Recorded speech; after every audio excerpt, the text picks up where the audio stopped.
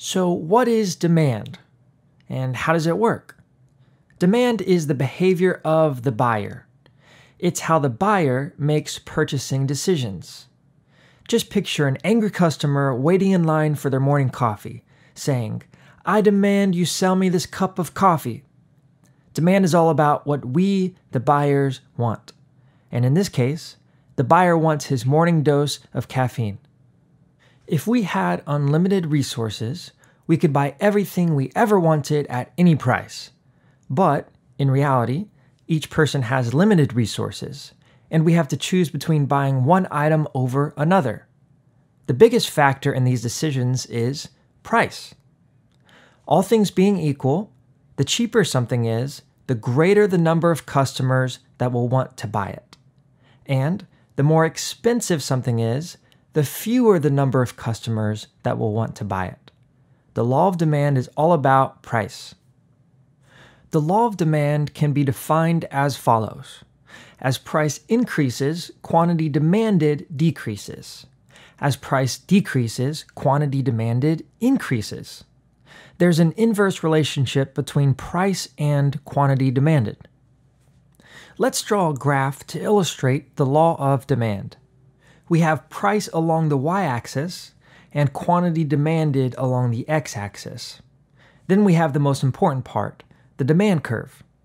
Now, it's important to differentiate between changes in quantity demanded and changes in demand.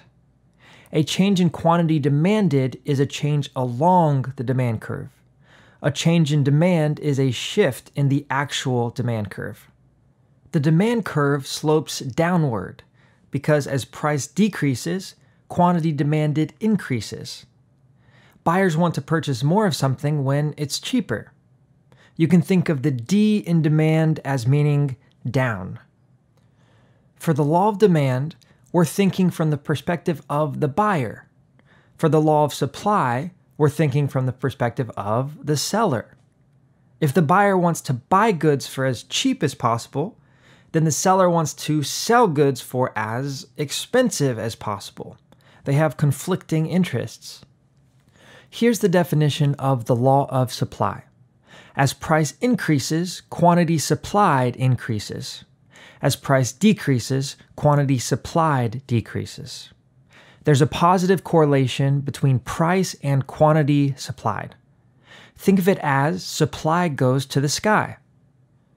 Let's learn how the demand curve and supply curve are interrelated.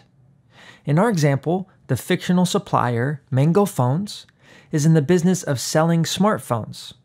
Since Mango Phones is the supplier, aka the seller, it wants to sell as many phones as possible for as high a price as possible. Let's add some theoretical numbers to this example. At $200 per phone, Mango Phones is willing to produce 100 phones. And at $1,000 per phone, the company is willing to produce 500 phones. So why not just sell the phones at $1,000 each and make tons of money? Because maybe customers won't want to pay that much, which would leave Mango Phones with a large amount of unsold phones. Now let's look at this from the perspective of the customer, aka the buyer. At a price of $1,000 per phone, customers want to buy 100 phones, and at a price of $200 per phone, customers want to buy 500 phones. What is the ideal point at which all the phones produced by Mango Phones will be purchased by customers? Right here, at $600 a phone and a quantity of 400 phones. This point is known as the equilibrium price. Think of equilibrium as an equal number of goods being produced and purchased. Now, what would happen if Mango Phones wanted to make $800 a phone instead of $600? Then they would produce about 450 phones, yet customers would only want to buy about 350 phones. This would create a surplus of 100 phones. A surplus occurs when there's more goods on the market than consumers actually want. In the opposite direction, what would happen if Mango Phones decided to sell their phones for $400?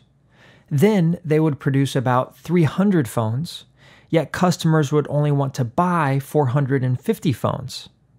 This would create a deficit of 150 phones, because customers would want to buy more phones than are actually available. Surpluses and deficits show why the equilibrium price is the ideal price for both the customer and the supplier.